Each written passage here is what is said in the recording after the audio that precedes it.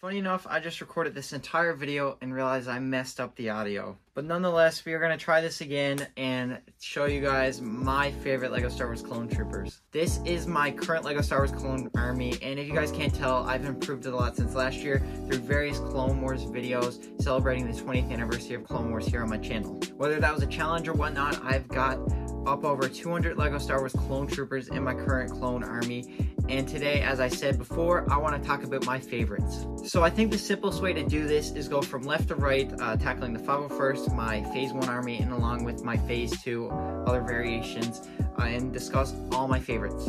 But to do that, I have to whip out this, what was a brand new base plate, and get all my clones sorted and talk about my favorites. So these are my 15 favorite LEGO Star Wars Clone Troopers ever released to date in 2023. As you can tell here, there's quite a variation from 2008 to 2022 at this point. There is a lot of Clone Troopers that I really like and adore. All of them having their own unique stories why I like them so much.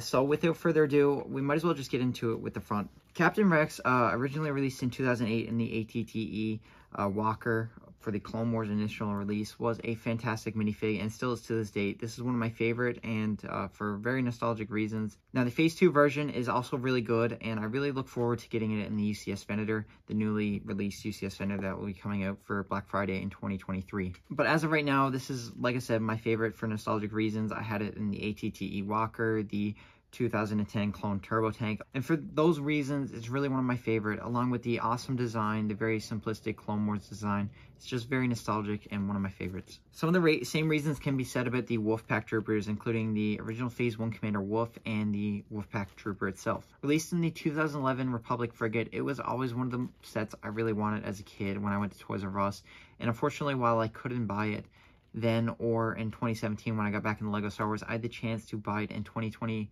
when I got it for a phenomenal deal, I think of $125, the whole set, including all minifigs, which when you look at now is a steal of a deal, and I'm pretty fortunate to get it back then, because I still love these Clone Troopers to this date. I love the print. It's very true to the source material. They just look really cool. It's too bad they weren't built in more mass back then, or even to this day with the Phase 2 version. Hopefully we can see more of something like that in the future, but as of right now, they are still my favorites. The row behind that also affords for some of the most nostalgic to me for certain reasons. These are all 2014 versions of Clone Troopers. Of course, we have the Wolfpack, the original Phase 2, the Shock Trooper, and Commander Neo. Of course, the Wolfpack was released in the AV7 canon of 2014. The Phase 2 plain Clone Trooper was released in the Clone Turbo Tank Microfighter, Shock Trooper in the Coruscant Police Gunship, and Commander Neo in the Battle on Sally Kumai. Now, all these were released during my dark age of LEGO Star Wars, where I stopped collecting. That's what us collectors refer to it as. But in 2017, when I got back into collecting, I wanted all these troopers, but I just couldn't afford them at the time. In the past year, through recent challenge videos and stuff, I have been able to go out and get some of these for phenomenal deals and have them in my collection. All these, I really love the print too. I love the print on the torso, arms, everything. It looks really good to the original design, and the only problem I have with them is no helmet holes, but I think that is a okay pass for the phenomenal design of these. Like I said, I love a lot of these for the design and nostalgic factors that I couldn't get it in 2017, but now I am at the position where I can buy these, and hopefully more of these will come out in the future. We really need some original Phase 2 clones in some kind of battle pack. It's looking like that might come true in early 2024. I do not want to jinx it for us, but it's looking like that might come true in a battle pack. The same can be said for the Phase 2 Wolfpack Troopers, along with Commander Wolffe. We really need a Phase 2 version of that and this Clone Trooper in the updated design, as these figures are worth a lot now, including, well, actually all four of these are worth a pretty penny now. I can throw pictures up on the screen of the Wolfpack, Phase 2, Shock Trooper, and Commander Neo. They're all worth a fortune now and really need an updated design so we can get the price down of these older ones along with the new ones. But behind that, again, we have even more meaningful ones to me. Of course, Commander Cody, just starting it off, is one of the most desired figures fans had for the longest time, and in 2022 we finally got an updated version of him in the ATTE Walker. Perhaps one of the best sets in recent years, not just for the minifig selection but for the set itself. We got Commander Cody, and fans, you know, we couldn't be more happier. Of course, there are still some people that had some complaints about the helmet holes, how there is technically two here, but there's only supposed to be one. But I think the hype surrounding this figure and everything, it was worth it, and I am still really pleased with it. I love the print. It's very true to the source material, and it looks really good in your clone army, and it was one that fans needed forever, and I'm really happy with. The same can't be said for all these minifigs, but they work really well. The 212th Airborne Trooper is really, really good. It's a fantastic clone trooper in all rights. It was seen in episode 3, and fans loved it ever since, and we got a proper version of it in 2014.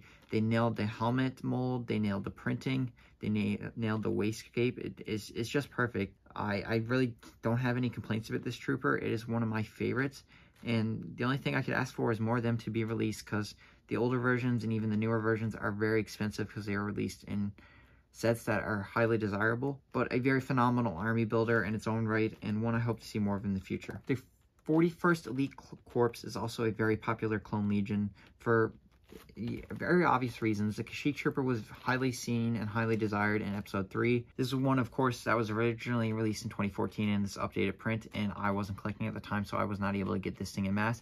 But for the few I do have, I really adore, and you know, it's nostalgic to me at this point too, because with Commander Gree and the Kashyyyk Trooper, I got this in the 2016 Clone Turbo Tank, which I actually got for Christmas in 2017.